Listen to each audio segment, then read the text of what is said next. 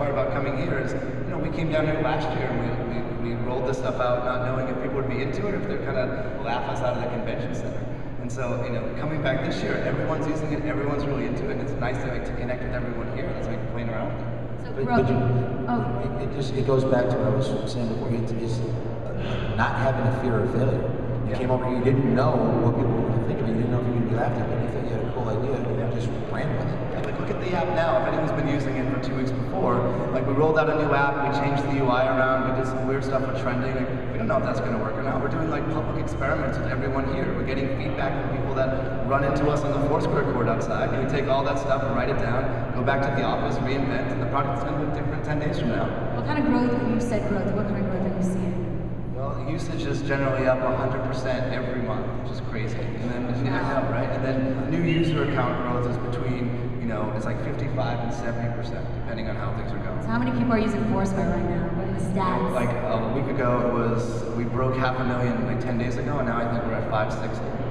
Wow. So it's crazy. So why do you think location-based tools, why is that the thing right now? Why are we transitioning into that? It's the way that, it's what we do when we're not online. We're at places, we're doing things. And, Twitter, look at the very early days of Twitter when people looked at it and it's why does anyone care that you're eating a sandwich or going to the movies? And over time, we just learned that the more you share about what you're doing, the more interesting your life becomes in the context of everyone else. And, location sharing is a big part of that. By sharing the places that you go, the places that you visit, the people you're hanging out with, it just, it enables everything from serendipitous meetups to discovery about new places and new things to do. What you guys do that's so good, and what location networks really allow us to do is combine the online world with the offline world. Yeah. You guys do that brilliantly. Yeah, Do you find, is it interesting for you to be pitching the brands? Do you guys pitch brands, or do they come to you? How does that process work? We don't pitch anyone. It's awesome, right? We're in such a fortunate position where, this goes back to what you guys were talking about before, experimental brands and who gets it, right? And so we don't do any outbound business development. It's all incoming. And some of it is okay, some of it's kind of lousy, and there's a few nuggets that are really good, and those are the folks that we've decided to work with. In the organizations that we are working with, you guys or some Bravos, others the Times, they're people that understand it, and they're willing to throw crazy ideas at us, and it takes maybe 2 hours of talking on the phone or a couple phone calls just to figure it out, but there's interesting ideas there. If you guys are willing to experiment with us, we're willing to experiment with them.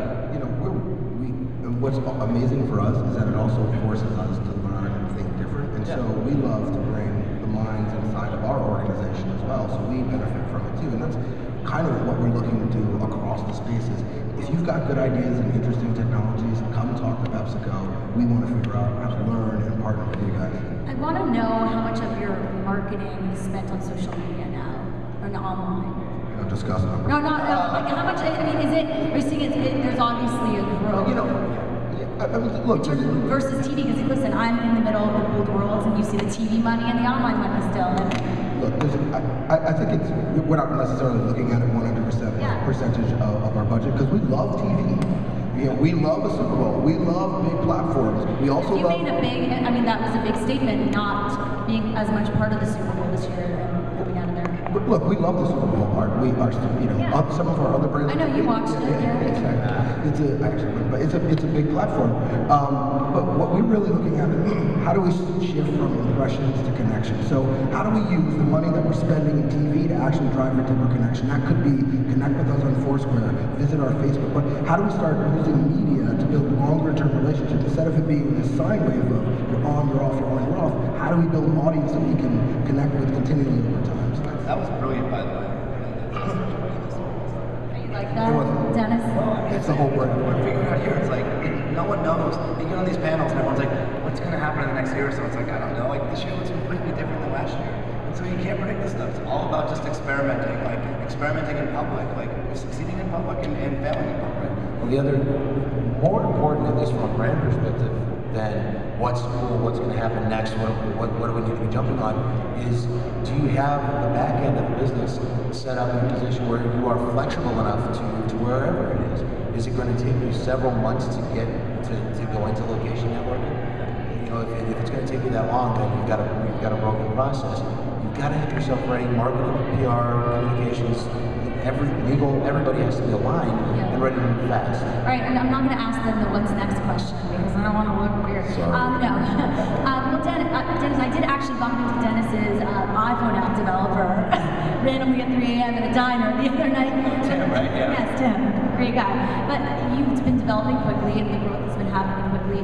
You have the app now on the iPhone, BlackBerry. What is next? I mean, are you going to move towards having kind of like in terms of Twitter have the user selected list? Are you going to kind of go towards having evangelists in different communities and I think more and more You're so? starting to see, you see this already on Foursquare. You've got, the average person has like 6 or 8 friends, which is much different than what Facebook looks like. You've got some people that have, 50 or 100 friends, but then you've got like your Robert Scobles, and like you're getting into that level where we're starting to have like celebrities perhaps interested in using it. So it's a different type of paradigm. Like Foursquare is a different product than Twitter. You're sharing a different type of location.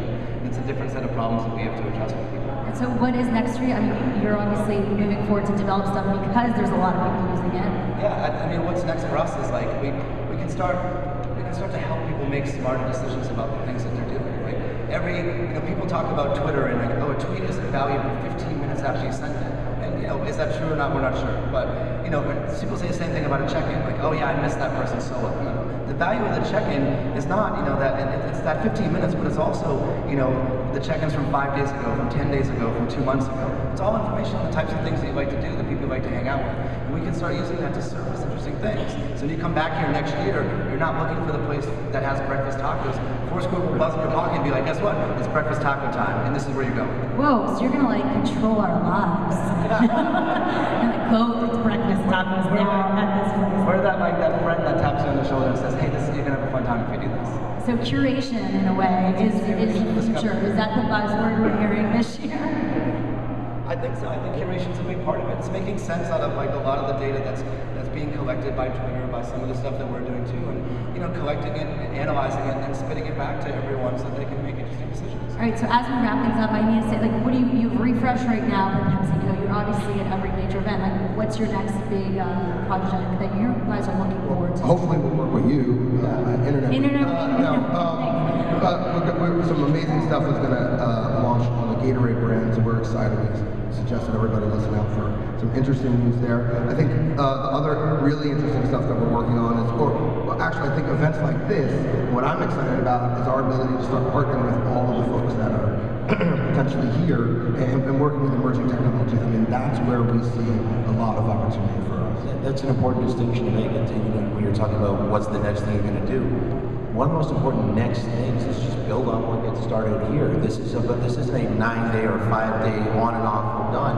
You build on everything, everybody you talk to, all the technologies you become aware of. That's really the next thing you do, is just see what you take from this and move forward rather than treating it as a campaign. This is the future. It sounds so corny to say it, but like what's happening 12 months from now, the regular people, the muggles, are going to be doing in 12 months what everyone here is doing today. Like checking in, chasing the parties based on the trending data, getting recommendations about where to go based upon past history. I mean, that's the way this stuff is going, and like everyone here gets a little glimpse into the future.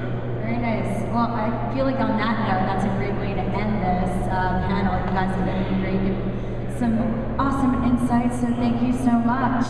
And now I have a job from you, I have a car from you, and then hopefully some tacos next year from you. All right. Thanks so much to all of you for being here and watching. Thanks, guys.